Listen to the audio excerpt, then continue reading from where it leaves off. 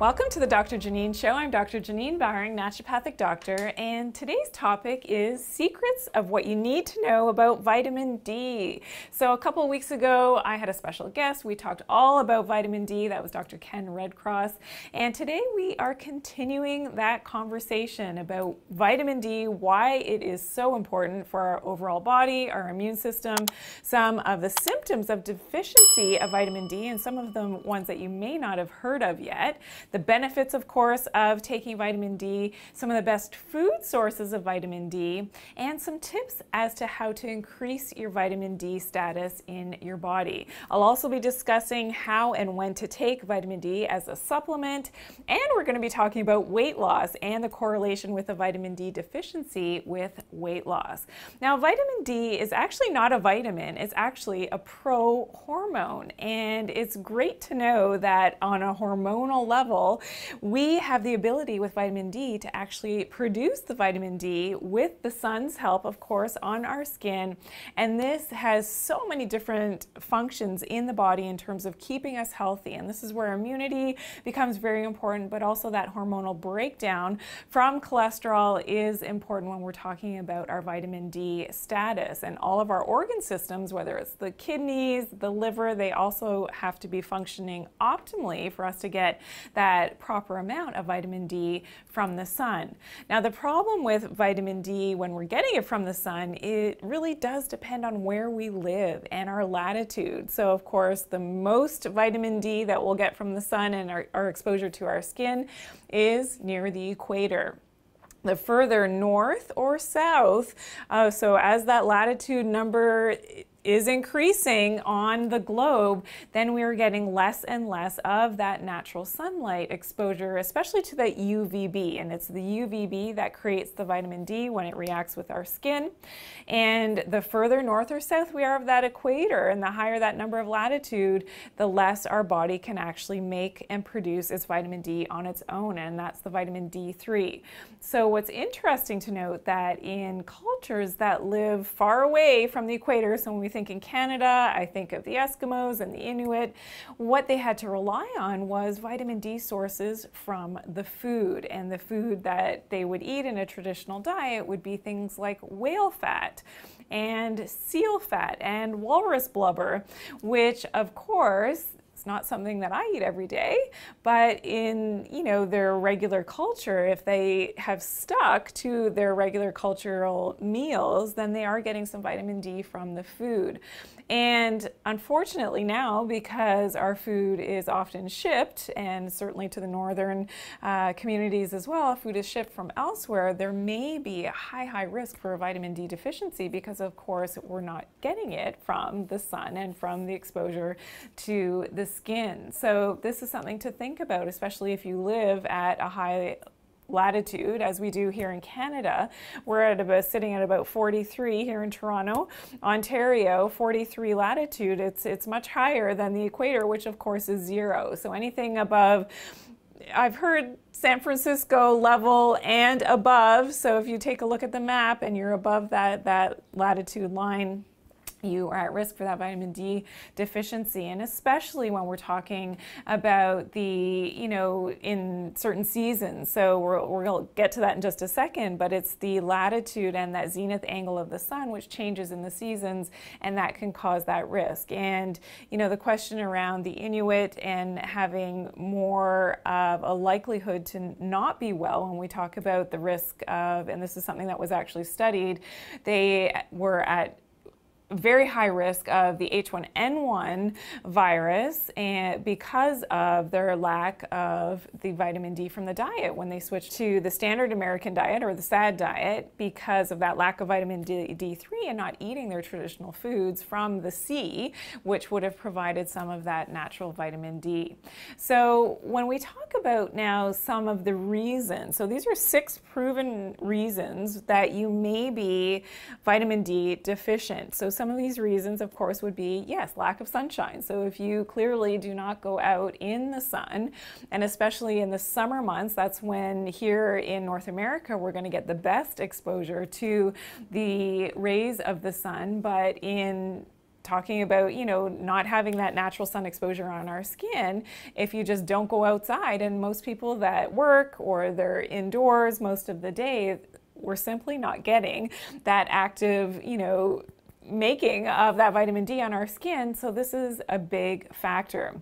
Another reason would be because of clothing. So we cover up, and of course the colder it gets, usually the more clothing that we wear, and in the winter we know that we're not getting that proper UVB penetration into our skin. So using even clothing, a lot of people in different cultures as well, they use and are covered up with their traditional garments that they have covered up their skin. And this is something that I find so interesting, that, you know, how are they getting that exposure? And when I've traveled to several African countries, it was really interesting that, you know, in their culture, you would think they're outside and getting close to the equator, getting so much natural sunlight every day. It simply isn't the case. Everybody stays indoors, air-conditioned, comfortable settings, and simply they do not go outside. So they are at high risk, especially with darker skin. For those, you know, cultures that live close to the equator, typically the skin is much darker, and now there is that definite risk for having that vitamin D deficiency. So the use of sunscreen as well. So certainly we've heard, and if please check out my whole other show all about the benefits of the sun, that I have broken it down, and it's really interesting to note in that show that I talked about the, you know, the misconception as to getting skin cancer, and these misconceptions as to sun exposure and actually causing skin cancer, when there's a lot of evidence that actually shows the opposite. And the sun and natural exposure to sunlight has very protective effects for our immune system, but also for our vitamin D production, which we're talking about today. So there's that, you know, there's a bit of a disconnect there in the literature, and what some would have you believe, that the sun is not healthy for you. Actually, the opposite is true, and I'm a huge proponent of getting natural sunlight. But when we use sunscreen, of course, we're blocking those UVA and UVB rays, which we need to make that vitamin D. So again, setting ourselves up for that vitamin D deficiency.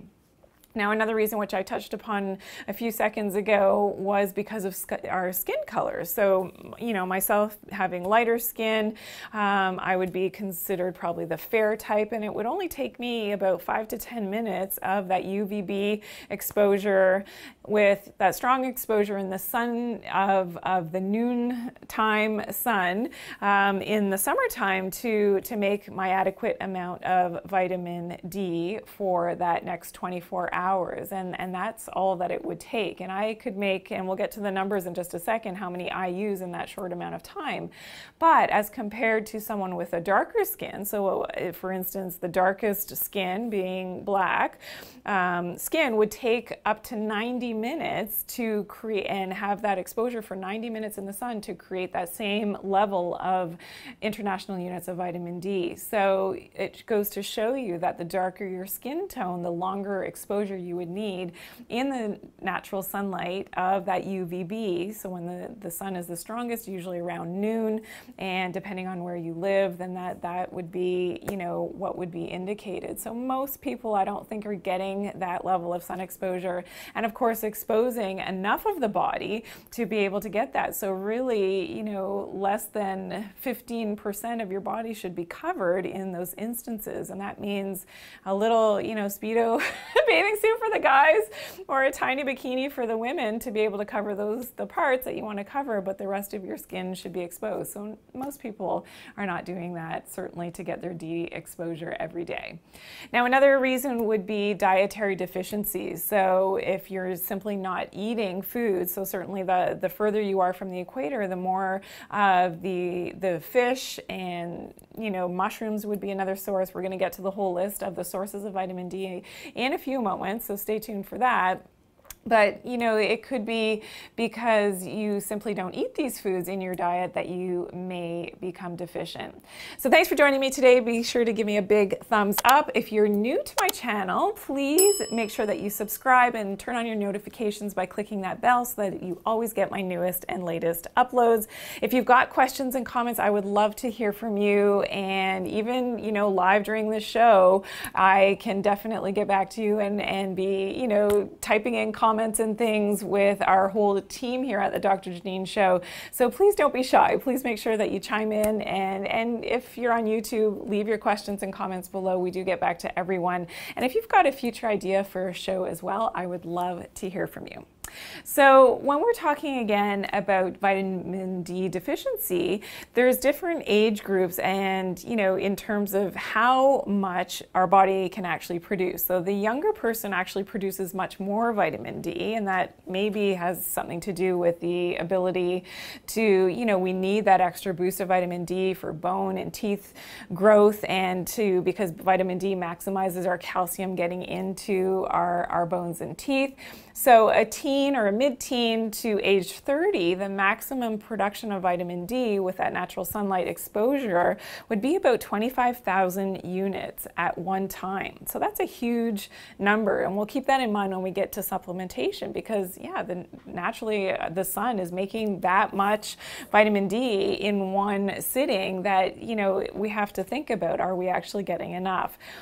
In age 30 to 60, so an adult, the maximum production would be about 15,000 units.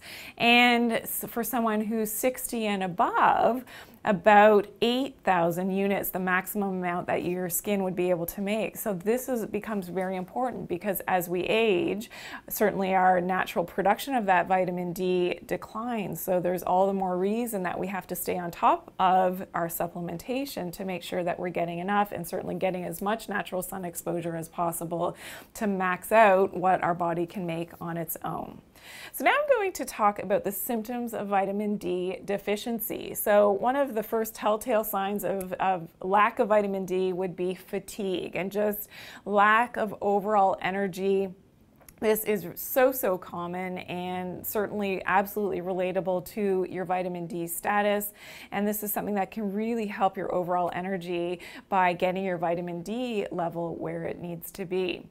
The next symptom would be muscle and bone pain. So if you suffer from muscle cramps and a lot of pain in the bones, and just a lot of pain, it could be low back pain, it could be, you know, in your quads or after you work out, that you just have a lot of sustainable pain that does not revert on its own, this could be related to that vitamin D deficiency. Again, in the bones, if it's in the bones, it could have to do, of course, because vitamin D helps our calcium to get into our bones, it could be related to that vitamin D as well. Low mood, so seasonal affective disorder, certainly going into the colder, darker winter months here in Canada, this is a huge issue, and it's something that is, I think, not talked enough about. And certainly to be able to, you know, give a prescription for low mood is one thing, but what if it is just a vitamin D deficiency, and something that is so treatable by, you know, getting our vitamin D status up? And usually that means supplementation in the wintertime if you live at our kind of latitude here in Canada, that this could be such a simple fix. And that's my whole message, is that whenever we can do things naturally, then that's definitely the way that we would want to go. Another one is weight gain. So a lot of people don't realize that vitamin D deficiency has a lot to do with our metabolism and our metabolic rate. So even weight gain can be related to a vitamin D deficiency. Hair loss is very common as well, and this is something that has been shared with me in the past from one of my patients, and she said, yeah, and she worked in the hair industry, and she said it's so common in the fall. In the fall is when your hair falls. And yeah, it makes sense from a vitamin D perspective, because, and she said, yeah, all the clients that would come into the salon, everybody's hair was falling out in the fall. Well, that was that lack now of that natural vitamin D and the exposure to the sunlight going into our darker winters here in Canada, that would definitely be a problem. And that would be a direct manifestation of that lack of vitamin D with the hair falling out. Another symptom would be frequent infections. So certainly we know the connection with vitamin D and our immune system. So make sure you check out our part 1, in which I spoke with Dr. Redcross, an expert on vitamin D supplementation, and he was talking about, you know, viral infections and the pandemic and those relationships. So that is something that's really, I hope you didn't miss that episode, so make sure that you check that out. But really important to know that yes, vitamin D status is very important for our overall immunity and keeping our body strong, and especially for upper respiratory tract infections. And there's numerous studies that have shown the effect of vitamin D deficiency and how that causes you to be at higher risk for not getting well, especially in the upper respiratory tract. Another thing is leaky gut syndrome. So I will talk about this in a few moments in terms of some of the research that has been done and with leaky gut. So GI distress and not having, you know, calm and great digestion can be related to a vitamin D deficiency as well, because vitamin D has something to do with the tight junctions in our gut. And we know that leaky gut syndrome, there's a problem there. So that's really important in terms of vitamin D status and getting it where it needs to be. And also brain fog. So brain fog, if you have unclear thinking, have difficulty concentrating, that could also be related to the vitamin D deficiency. So now we'll talk about some of the benefits of vitamin D and what the literature and some of the studies have shown us in terms of our vitamin D status. And yes, we've talked about vitamin D and the immune system, and there are vitamin D receptors on most of the cells in our body and on T helper cells. And T helper cells help the immune system. And if our vitamin D status is low, it actually turns off our epigenetic switch on the genes to turn on our immune system. So to simplify that, when we have low vitamin D, that switch does not get turned on for our immunity, and now we're suffering with that potential lack of that proper immune response to fight off whatever has come our way. Also, vitamin D in the literature has shown that, yes, with upper respiratory tract infections, which I mentioned is very important, that correlation to get our vitamin D status where it needs to be in order to fight off infections. But also, when we talk about healthy bones and teeth, we know that vitamin D helps to ensure that that calcium is getting into our bones and is being properly absorbed for that proper structure of our bones and for strong teeth as well. And a study has also shown vitamin D in terms of the mental health. And in this study, what was discussed was the potential for vitamin D to be helpful for children, especially with mental health issues.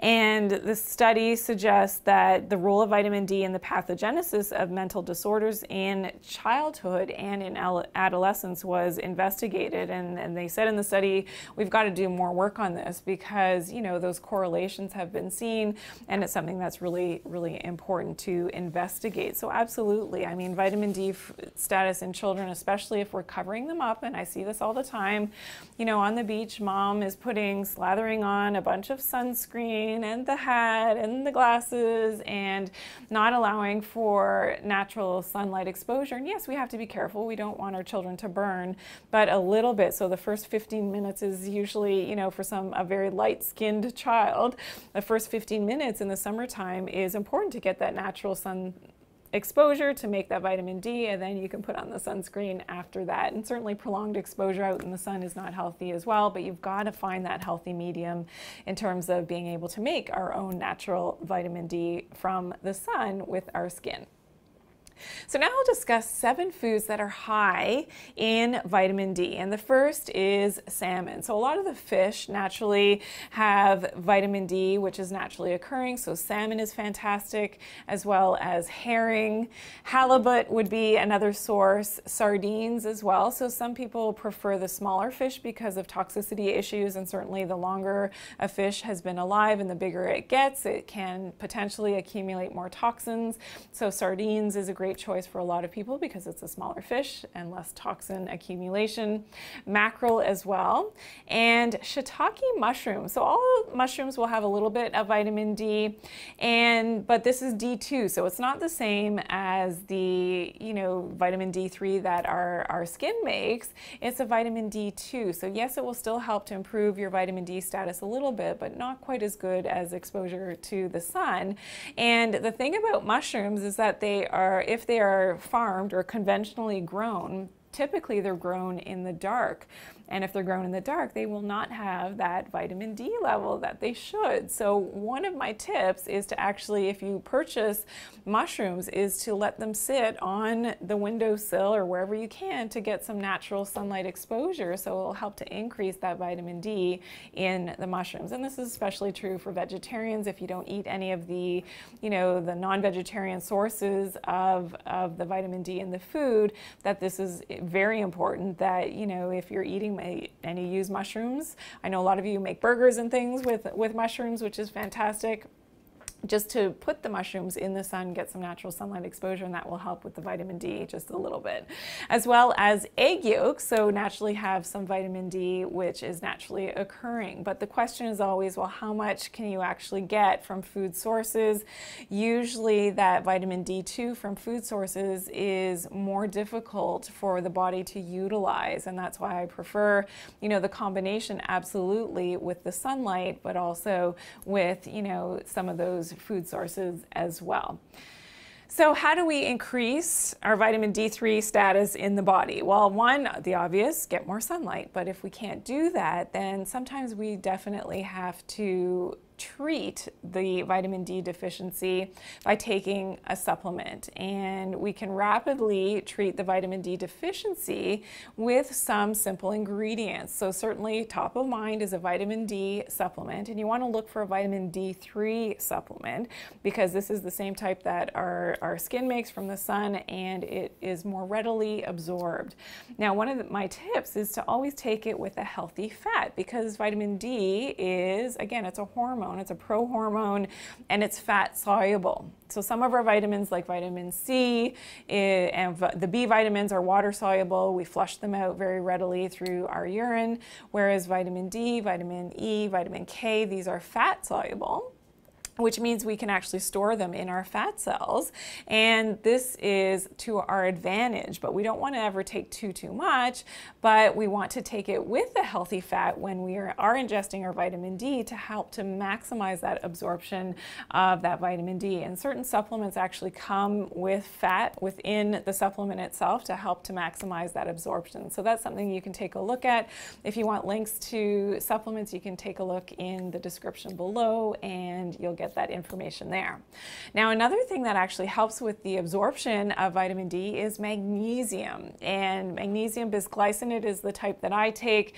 And as in our previous show where we talked all about the protective effects of magnesium, why magnesium is and we have a huge deficiency issue with magnesium. We simply don't get it in our soils anymore, but it has a very protective effect when we take enough magnesium against EMF radiation. So those electromagnetic fields from our phones, from our computers, our televisions, everything that's plugged in basically around us has an EMF and has that radiation, which potentially could have a negative effect on our bodies. So magnesium works like a natural calcium channel blocker, so helps to prevent that damage from EMFs, but vitamin D also helps to protect us from EMFs. And a study that was done on rats, and I know that some people will say, well, rats, aren't the same as humans, but often they give us some great information. So what the study showed was that just 1 hour a day of EMF exposure to the rats resulted in a significant decrease in the immunoglobulins, which we can see here, but also it had an effect on the leukocytes and the lymphocytes and the other immune cells. And they found, surprisingly, that, or not surprisingly, that after, and that was just 1 hour of exposure, but then after 2 hours of exposure of the EMFs to the rats, that it significantly increased these changes. So definitely the correlation was there. And what they did find was that the vitamin D supplementation in the EMF exposed rats reversed the results when compared to the non-EMF exposed groups. So this is significant. And, you know, to think that we could do, again, something naturally, we can't necessarily get away from that EMF exposure, but whatever we can do naturally to protect ourselves is of utmost importance. Now, another tip that I have is when you're taking your vitamin D is to also take it with DHA. So DHA, again, from the food sources that we talked about in terms of fish and the fats of fish and seals and whales and things that, you know, northern cultures traditionally would be eating in their diet that has natural vitamin D within that food, but also contains DHA. So DHA is super important in terms of an omega-3 fatty acid to help to increase that absorption of that vitamin D. Now, the other thing that's interesting is that the relationship between vitamin D and the microbiome. So you know that I'm all about the microbiome and having that healthy gut ecology, and the microbiome is basically the balance between the good and the bad organisms that are naturally living in our gut. So we've got the good ones, the probiotics, and the bad ones, the not so good ones. But what has been shown is that exposure to UVB light helps to increase the diversity in the microbiome.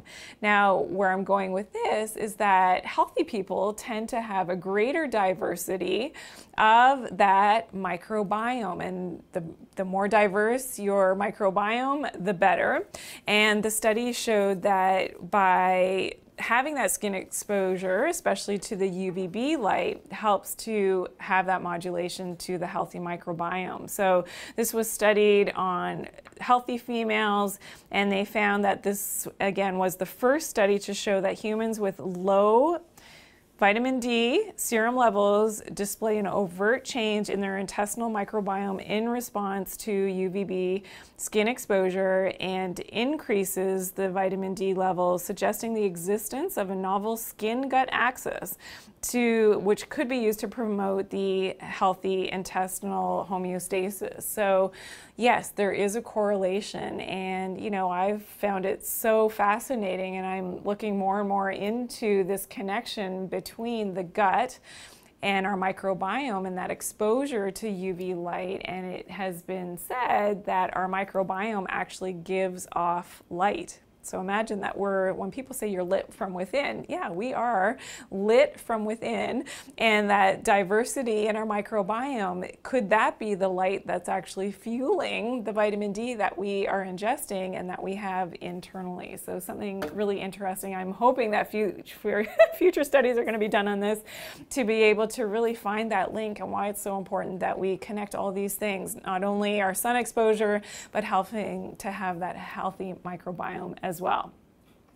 Now, autoimmune disease. Now, we know that this is on the rise, and there are actually vitamin D receptors in the tight junctions of our gut. So if you've heard me talk about autoimmunity before, that leaky gut syndrome definitely is of utmost importance that we help to tighten up those junctions again. And vitamin D has been proven to actually help with that tight junction and that the tissue barrier in terms of being able to maintain that tight junction. So in this study, what the researchers found is that mounting evidence indicates that vitamin D and the vitamin D receptor play key roles in the pathogenesis of human disease, and that in the tight junction complexes, that this has a lot to do with treating defective tissue barriers that involve not just the gut, but also the skin, the lungs, the kidneys, and other organs. So, you know, again, further research needs to be done on this. This is just the beginning, I think, in terms of taking a good hard look at, you know, why the leaky gut is such an issue and what we can do. So vitamin D would be another one of those tools to help to maintain that healthy gut.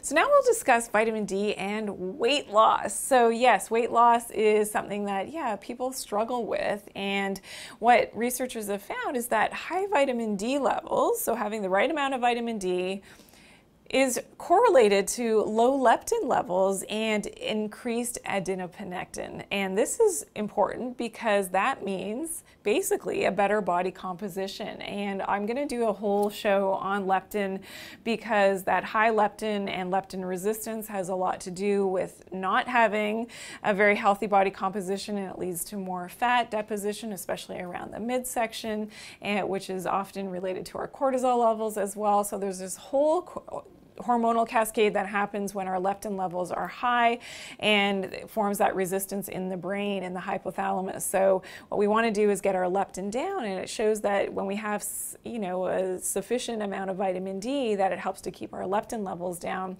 And again, it's tying in our circadian rhythms with our ability to tap into that sun's ability and the vitamin D to help to keep all of our hormones in check and in balance.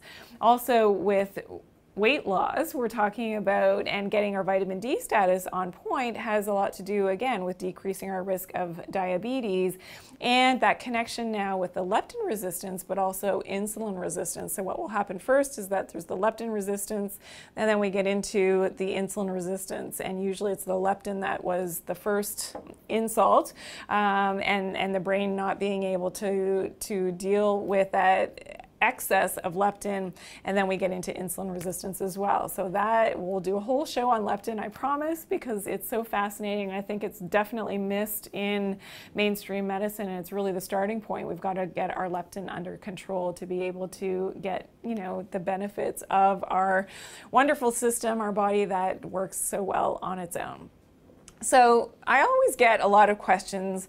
What is the best and what is maybe the worst time to take our vitamin D? And I'd say that the worst time is probably to take it at nighttime. You don't want to do that because it actually can have a negative impact on your melatonin levels. We know our melatonin is actually made in the morning, but its secretion happens at nighttime when we're sleeping to help with sleep. And so we don't want to sort of alter or mess up that whole cascade of hormones, especially when we're wanting to get a good night's sleep. So I prefer that you are taking your vitamin D in the morning hours, as close to, you know, usually between 10 and 12, when I think probably we would get some natural vitamin D exposure from the sun. And this is where it's leading me into my Dr. Janine Truth, which you know I like to share in every episode here of the Dr. Janine Show. And the Dr. Janine Truth for vitamin D is to make sure that you're getting in the sun to be able to turn on your body in order for your body to ultimately use that vitamin D. So whether you're taking it from a supplement, you want to sort of turn on that switch to say, hey body, vitamin D, it's important, and utilize it as to the best of your ability. So make sure you're getting, however you can, some natural sunlight exposure, and do that on a daily basis. Even if it's cloud covered, please just do your best to get outside, especially in the early morning hours, to activate all of that circadian rhythm and all the benefits of your vitamin D, whether you're getting it from a supplement, you're getting it some sources in your food, but also to make sure that you're maximizing that sun exposure on your skin. And this is, you know, there are issues with, again, the latitude. So going back to that really quickly before we wrap up, the latitudes. So there's something called the zenith angle of the sun. And this is something that I started to really pay attention to in my own, you know, where we live. And here in Canada, because of that latitude that we're at about 43, I believe. New York is about 40, we're at 43. So anything really above 25, you're basically not doing so well for your natural ability to get that vitamin D. And as we go in, as the seasons change and we go into our winter months, whereas in the middle of the summer, that zenith angle would have been a bigger angle, and that's why we get at noon, we get that great exposure of that natural vitamin D. But that zenith angle now is decreasing, and what you'll see is that now, because of the angle of the sun and the way that it's hitting the earth, then we're not getting that great exposure of the UVA and the UVB. So this is why we are at risk now, and we basically don't get that UVB in our winter months here in Canada, even if you do go outside. So we're at a disadvantage, and this is where you've got to supplement to make sure that you're getting enough in your daily diet to account for and adjust for that zenith angle. Now, certainly if you can have the ability, hopefully we're all going to be able to travel soon, if you have the ability to get close to the equator, at least for, you know, some time. If you live at a northern or a very southern latitude, to be able to get closer to the equator at those times when the zenith angle definitely has decreased, then that's all the power to you, because that will really help your vitamin D status, not to mention your immune system and your circadian rhythm as well. So thanks for watching today. If this video has helped you to learn something new, please give me a big thumbs up and hit that subscribe button. I would love for you to be one of our subscribers. Turn on your notifications by clicking that bell as well, so you always get my newest and latest uploads. If you've got questions and comments, leave them below. I would love to hear from you. If you've got an idea for a future video as well, that would be fantastic. And I will see you next time. So remember to always take care of your good health and do it naturally.